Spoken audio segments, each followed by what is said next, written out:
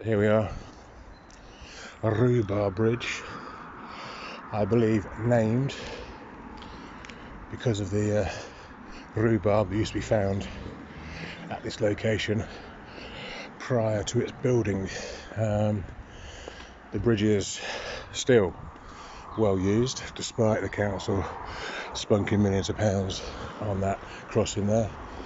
Generally it's the people who know safety facts and details and have got common sense. I mean, it treats you to a little bit of a workout when you're going up either cycling or walking, and it also gives you an opportunity to be above the car fumes.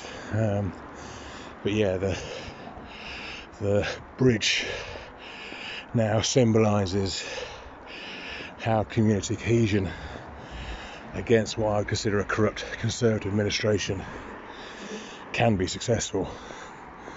Because beyond no illusion, they wanted rid, and dare I say, the councillors for the Walton area didn't have the spunk or backbone to stand up for Tories, but people from across the way came together and did.